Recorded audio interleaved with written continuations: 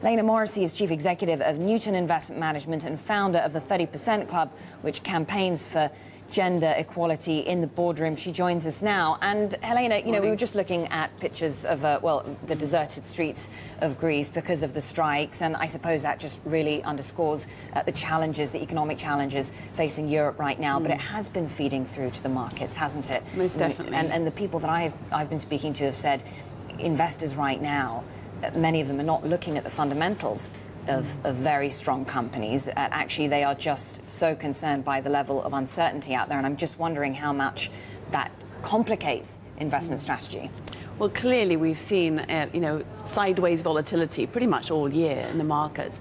We have at Newton been expecting that really because, frankly, the backdrop didn't look great for any kind of upwards movement, and I think that we do have to recognise that this is going to have a huge impact on earnings and on sentiment, and try to look through. I mean, clearly it's an environment of get rich slow rather than get rich quick. Right. So I guess that means patience on your part. Well, it does, but also the types of companies you want to invest in. At the moment, obviously, we're seeing a lot of, downwards movement, whatever's happening, whatever the fundamentals, as you say. But clearly, cash-rich companies that are in sectors that we all need. I mean, whether it be telephony, utilities, consumers need certain things, whatever the environment. So I do think that going for companies, particularly high-yielding equities, can help you and can contribute to total returns. So it's not completely doom and gloom, but you have to be very careful.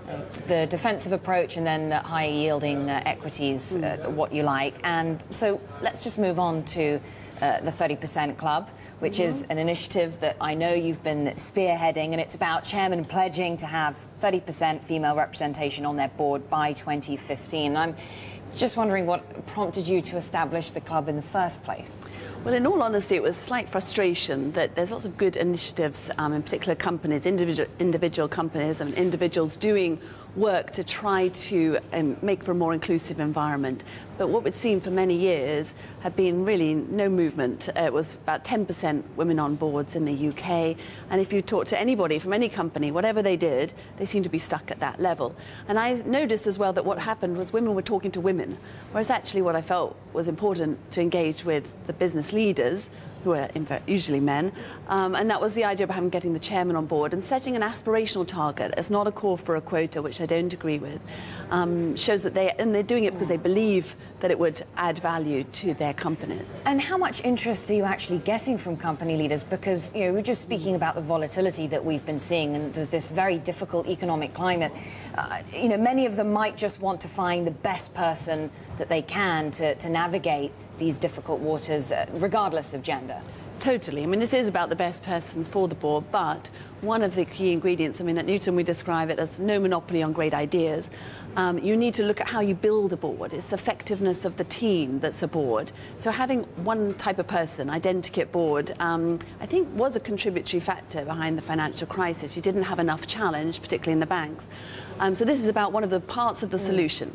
So I'm just wondering, how much interest are we seeing in terms of diversification of the board, particularly in the aftermath of the financial crisis? How much of an impact is it having on corporate governance?